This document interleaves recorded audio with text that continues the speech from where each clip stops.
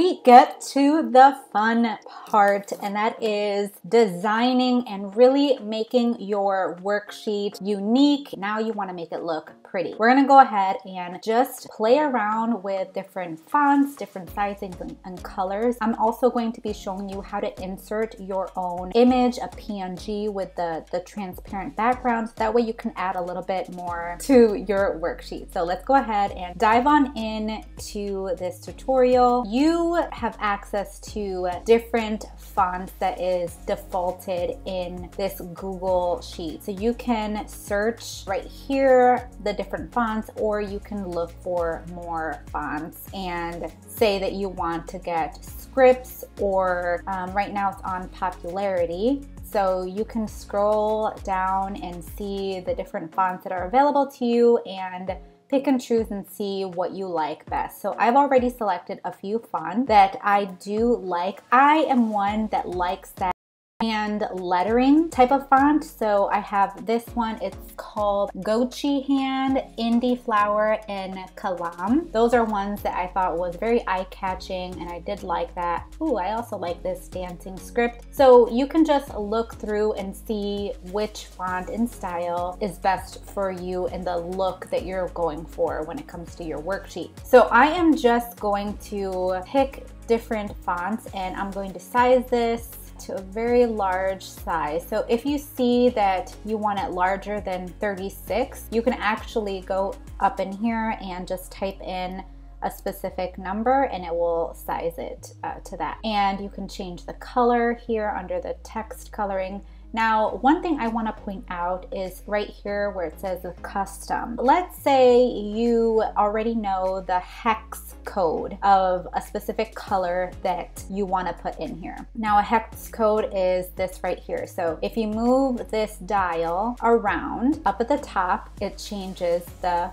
hex code, which is the identification of that color. So you can search different hex codes online. If you have your own palette, you can go ahead and enter in that hex code right here. I don't have a specific hex code, so I'm just going to find just the defaulted colors here just for the video purpose.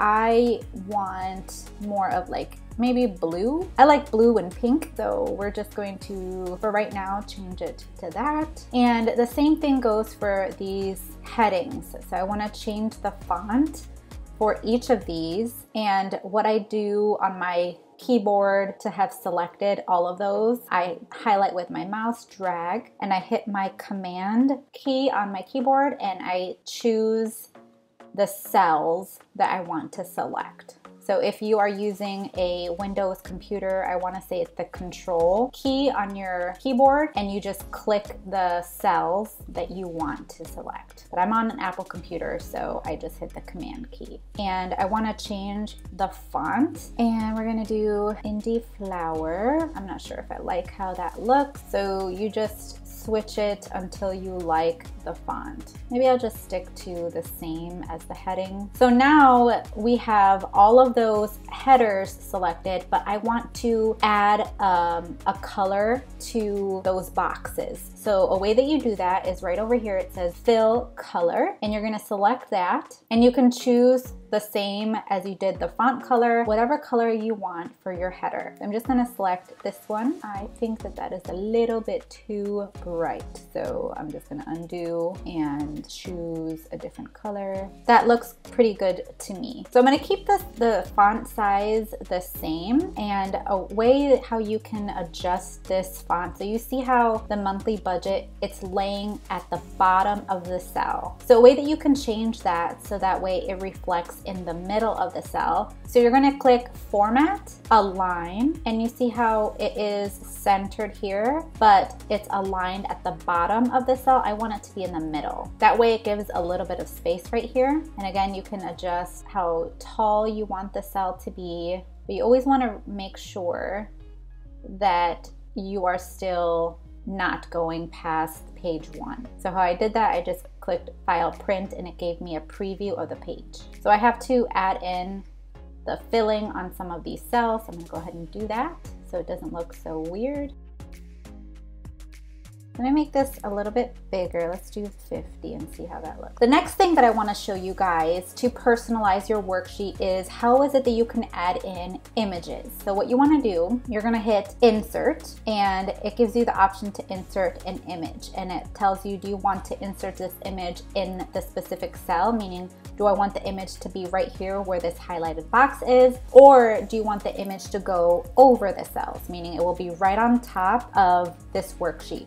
So I prefer to have it image over cell. And here you can browse Google Images, or you can upload your own from your computer. So if you have any images that is saved on your phone, you can import it onto Google, or any images saved on your desktop, you can import it on here. So I'm gonna go ahead and do that because I do have a few images that I want to import. So I'm gonna select, let's do that one. Okay, so you see how it puts this image right on top of the document, and I can just move it around wherever I want. So I do want to size this down quite a bit. That way I can place it as part of the heading. So I'm just gonna go ahead and do that. I can duplicate this, so I can just make a copy.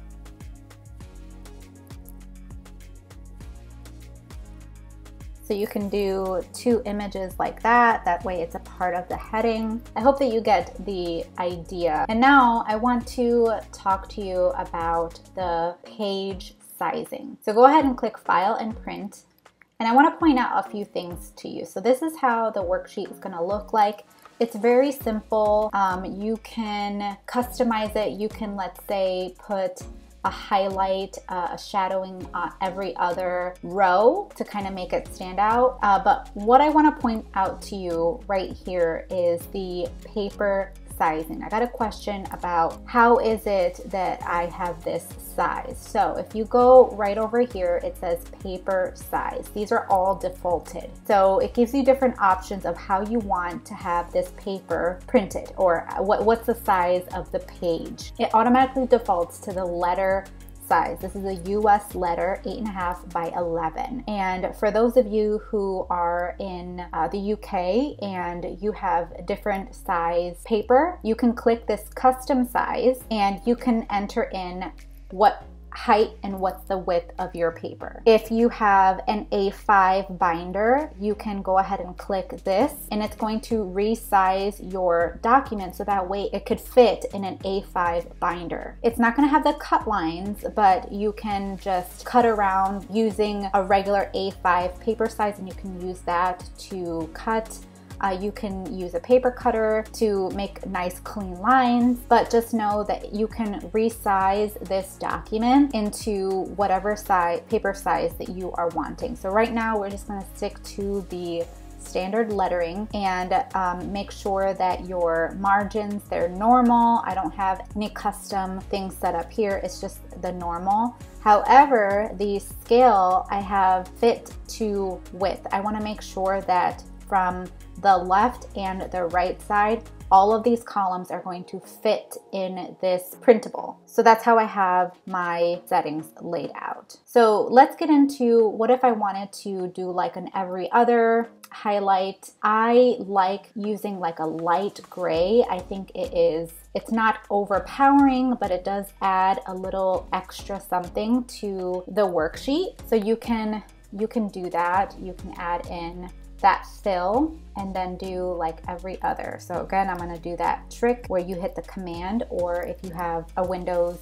computer, hit the control button and highlight and drag the cells that you're wanting to fill. Okay, so see, it adds a little extra something. Another thing that you can do is you can make these borders a little bit thicker for the edges. So what you're going to do, you're going to use your mouse, you're going to click and you're going to drag down to the cells that you're wanting to work with. We're going to click this box where you filled all of your borders. And right here it says what is the border color And it also tells us what border style. So if we click border style, we can select any of these. So there's a double line, you can make the thickness of it thicker, and you can specify that. So if you want each of those lines to be thick, then you will choose this and select. So here it's all borders. So if I don't want that, then you could just do the outline. Let me undo that, and I want it to just be the outer borders. So you see it made the outer border a little bit thicker than the inside. So for you to really see that and notice it, you could see it right here, how this is much thicker than the other ones. You could even select the thicker border.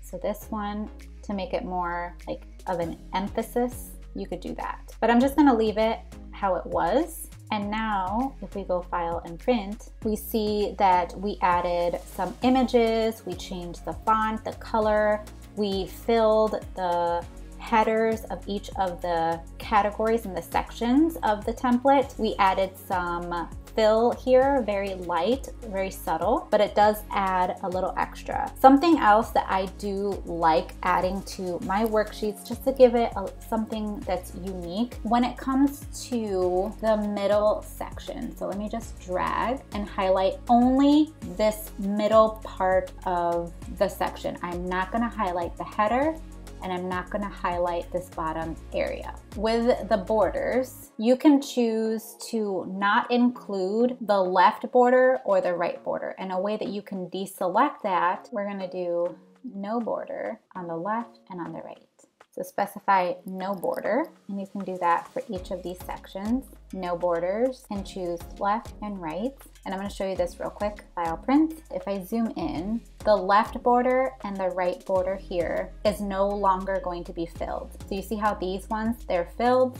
You can change out your worksheet so that way it doesn't show that, and it would just be boxed in for your totals to really give it that emphasis that a lot of people like when it comes to their worksheets. So I'm going to go ahead and put it back to how it was. And that is how you can really personalize your worksheet, how you can verify your paper size and adjust it to be a custom size. So if you want to have this fit into a classic happy planner, A5, those are very popular if you want to size it up so it's not that standard letter size. I know that in the UK they do have a larger printer paper, so you can adjust your sizing this way. So let me print this out and I'm going to show you how it looks hard copy. That way you can really know how it will fit into your planner. So this is how the printable came out.